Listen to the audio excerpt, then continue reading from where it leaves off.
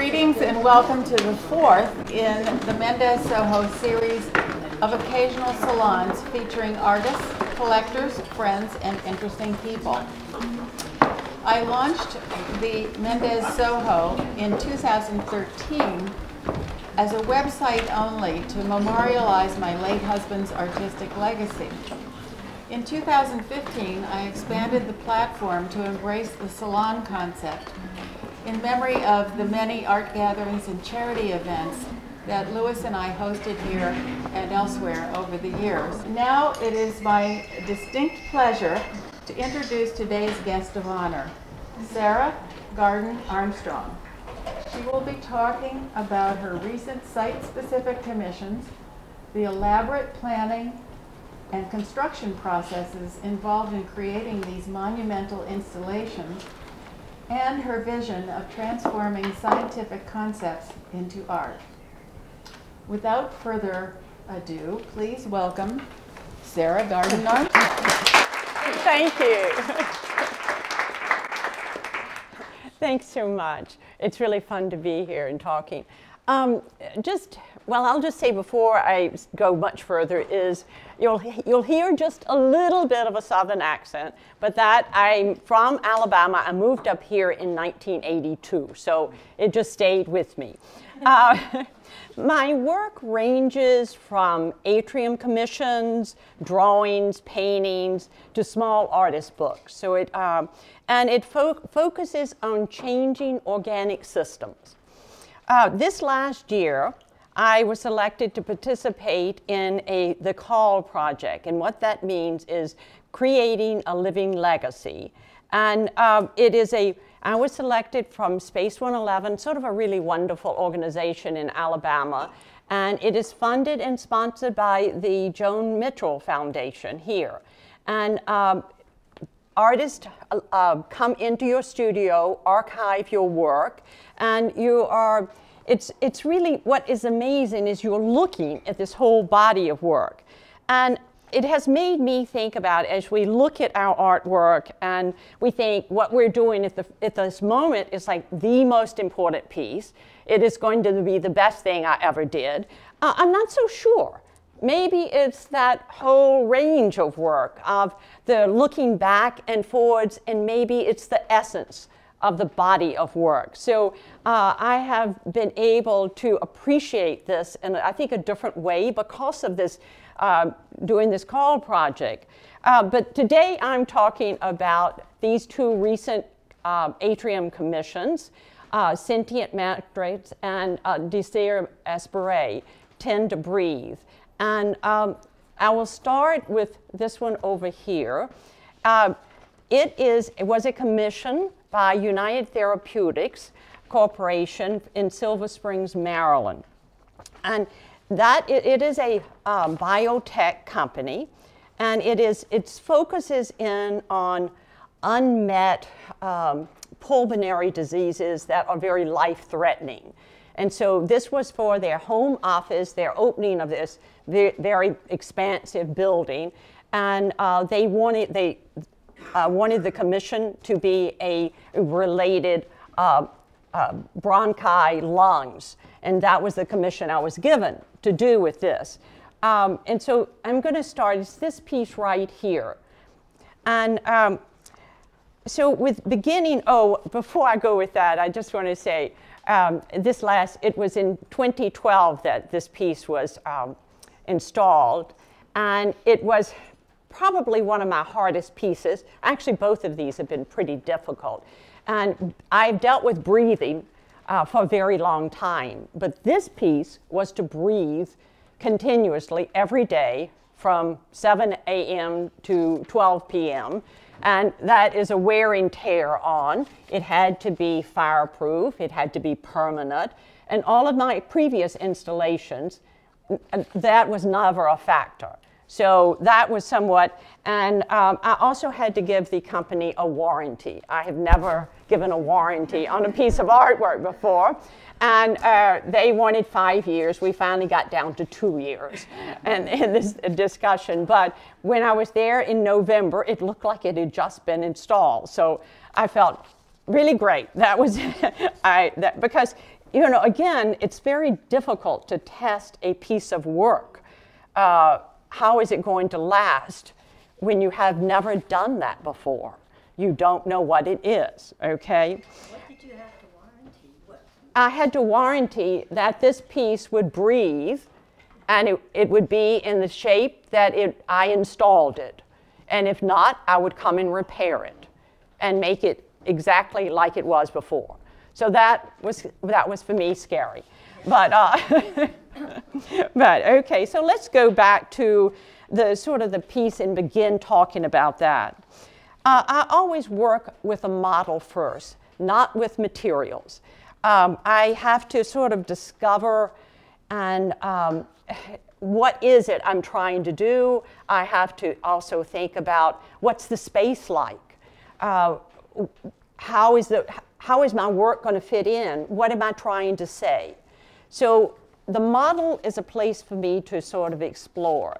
Now, before I go any further, I should also say both of these pieces were based on science. And so I had to take a piece of a science concept and also translate it into art.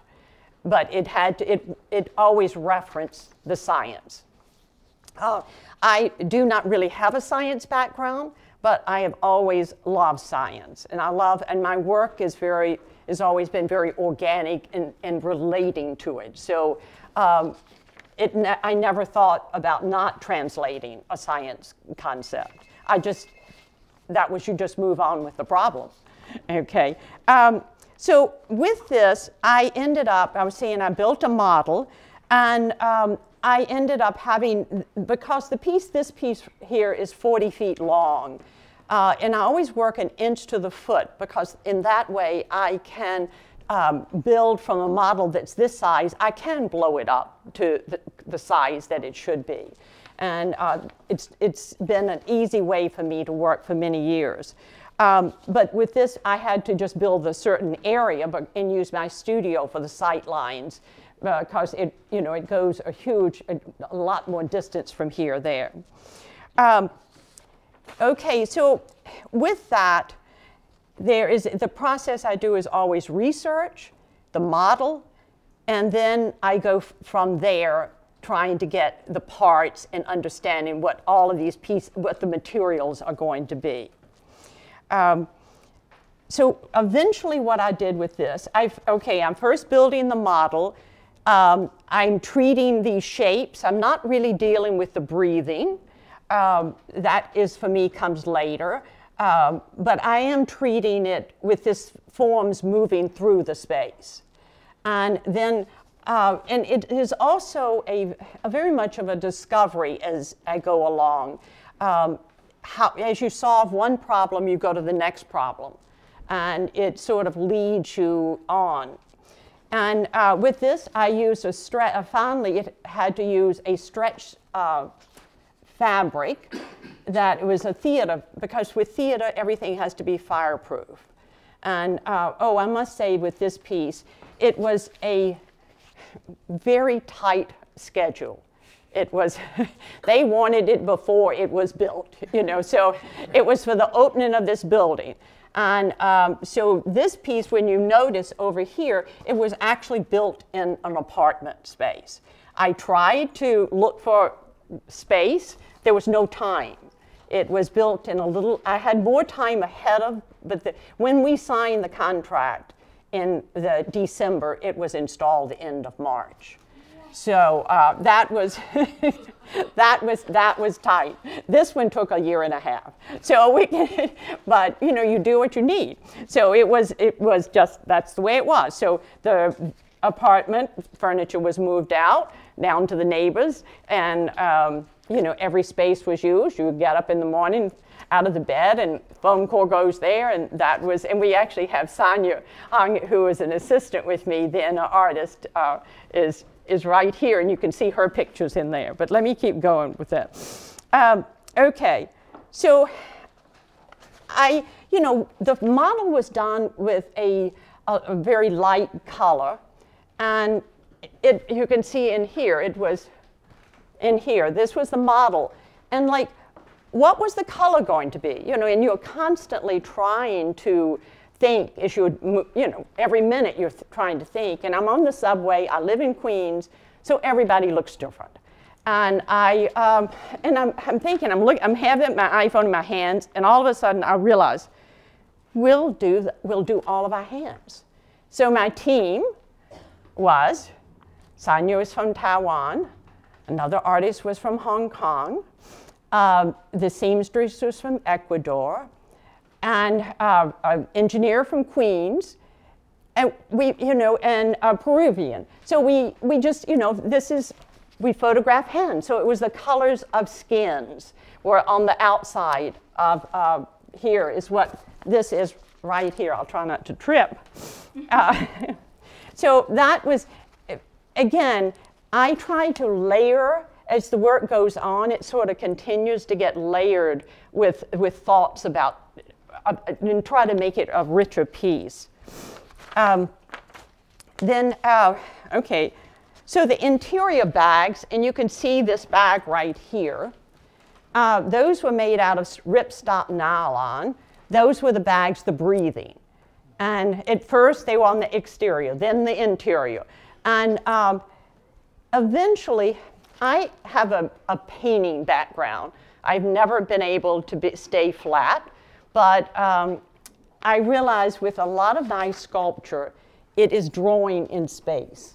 And so this piece and this, but this one for me became the lines of the stainless steel exterior with the lines of the hoses, with the lines of the bag, became very much of a drawing, a breathing drawing in space. And with that. And so afterwards, if it's okay, I'd love to answer any questions about process, but we'll sort of move on to the next piece. Okay, this is Sentient Matrix, and this was commissioned by the National Multiple Sclerosis Society, Alabama, Mississippi chapter. And they honored Mr. Miller Gorey with this piece. And he selected the artist, and he also selected what it was going to be about. And he wanted something about multiple sclerosis. And so this was the first time in the long series that someone had asked for that, for the sculpture or the art to relate. And I had to learn about multiple sclerosis. It was at first, my studio looked like a science lab.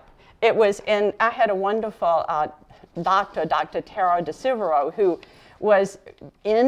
dealt with research on multiple sclerosis, and she was this amazing person with helping me to understand. But I went on and on and on, and eventually I realized I had to stop. This was an art project, an art piece, and I had to sort of back up and think, now what are the essences that I have to talk about? And what is that going to be about? And so eventually what I did was that I dealt with the things that I felt were essential here. The neurons, the movement of light, which was going to indicate the nerve impulse moving. And these represent a sort of glia cells. Those are the ones that are wrapping the myelin. And for me, that became the linear drawing in space that was holding it. And I think I said, this is an abstraction of a brain with a sort of root spine sort of feeding it coming in. And I made a model for this. And again, it was a model without materials. So this was harder because how was this going to be built? All right, so, and the model was approved and accepted, and because usually with a commission, you have to show something along the way that is, this is what I'm doing. Then I took several months of working with materials. And so I'll just tell you a few things, but I knew I had to have light. light was essential with this piece. I had never dealt with light moving through a piece before, but I had to. So I started with theater people and trying to think about lighting there, and it went endlessly talking and interviewing and talking to people. I finally got down to tech. So then I started studying LEDs, and I organized that, and I was tremendously lost, and beyond lost. And then I finally there was a company here in town here, and there was no people to talk to. You couldn't pick up the phone and speak to you, only did the internet. But I realized they had a bulletin board. And so I put on the bulletin board, I put the model and sort of what I had shown the people before to get the model approved. And I, asked to have anyone to help. Bob, Vidicio right back there, answered me very quickly. And he came out, we talked about everything. It was like, heaven thing. And then we started all of our problems that we were going to have to tackle. But they were tackable at that point in time. And you can see, so everything, with this piece, the LEDs, it's all coded and programmed and tried many different controllers and we did it. I built this one in Birmingham.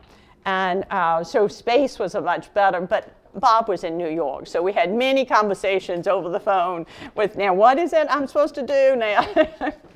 but it worked, okay. Some of the next things that were really difficult, what were these neurons to be out of? And eventually what I came up with after a lot of experimentation is paper fiber. I've worked with paper for many years, but I don't know why. It took a long time to get around to it. And so they are sprayed abaca paper. And over here in the model, you'll see sometime when you come up here, the forms of where they were sprayed. Abaca is a banana leaf plant, and it also has a kozo fiber in it that for me was just sort of a kozo is a mulberry bark, and it is a long, thin fiber, and it represents the systems, the blood systems and all of that, the organicness, and in that.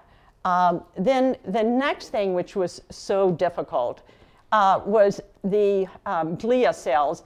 In the model here, that's the glue gun. It's hard to go, how do you go from a glue gun to something translucent and very organic? And eventually what I did there was I used gel medium, and gel medium is what binds acrylic paint. And so it is layers and layers and layers and layers of gel medium on glass.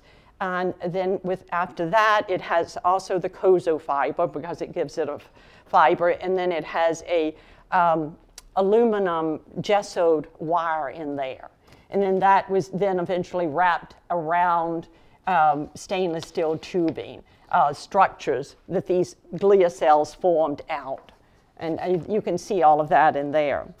But so there's something else that with it, let's see, I sort of have to get where I am. There's some other things about that happen with a piece, with doing work like this, is that you have a team of associates, and they become very important because everyone is part, and everyone does something, and everyone gives something. And so there are lots of people in both of these that are really just essential people to the work. And so you'll have to check those people out too, but it's a wonderful part of it.